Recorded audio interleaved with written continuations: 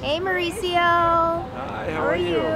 I mean, there's tons of speculation going around with you and your relationship with Kyle. Can you clear it up for us once and for all? Oh my God. You have, well, as you know, I usually don't like to comment about these things, right? But this morning I woke up to a bunch of, you've got it, it's so on my head right now, it's so in my brain, I don't even have a Google alert on my own name, but this morning I woke up to a bunch of different stuff, a bunch of text messages from all of the speculation and interpretations about something that I said on a podcast. And I received a text message actually from Kyle, asking me what I said and what that looked like, and et cetera, et cetera. And basically, I want to clear things up, okay? Okay. Kyle and I are human beings, okay? Mm-hmm. We have emotions, we have feelings, we're going through a really hard time, okay? We are currently separated. Okay. We are not talking about divorce. And we're trying to deal with this stuff internally, with ourselves, privately. It's very hard when everybody interprets everything you said. When I answered the question on that podcast about where we stand, the question was, did Kyle and I plant a story in order to create ratings, in order to create all kinds of different things?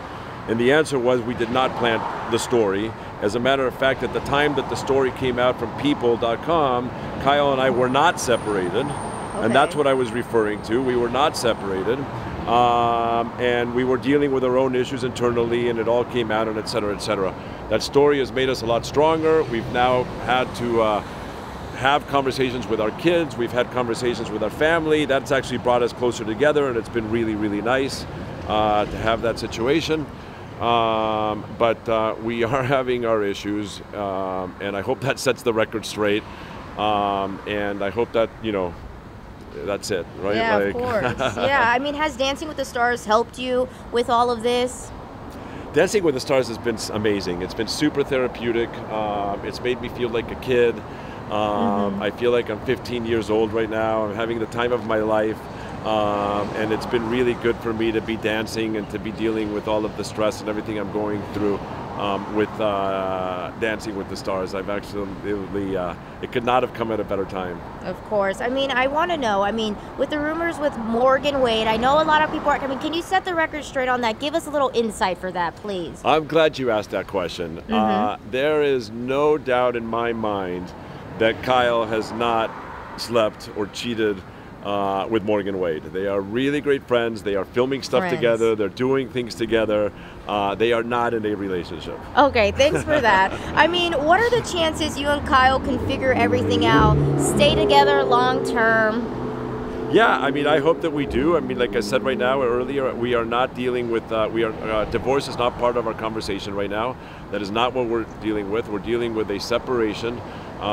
We've had 26 amazing years. We've had a really tough year. I think that happens. We're not ready to throw in the towel yet. We're, trying to deal with it, but, dealing with it with interpretations and in the public and all of that stuff makes it even harder. It's really difficult, and particularly when everybody has an opinion. And it's like you have to watch what you say, you have to watch what you talk about, and everything's interpreted with so many stupid different ways. I really just ask the public to just understand that we really are humans, that we really do have emotions, that we really do have feelings, and that, and we love each other. We love each other more than anything in the world. We will always be friends. We will always love each other.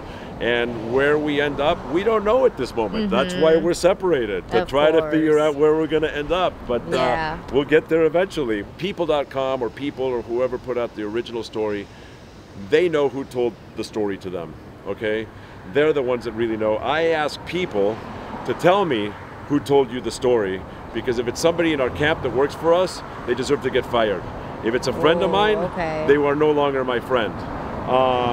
That was something personal that was sold and that was given to us by somebody that was personal and somebody that was clearly inside our life that shared that.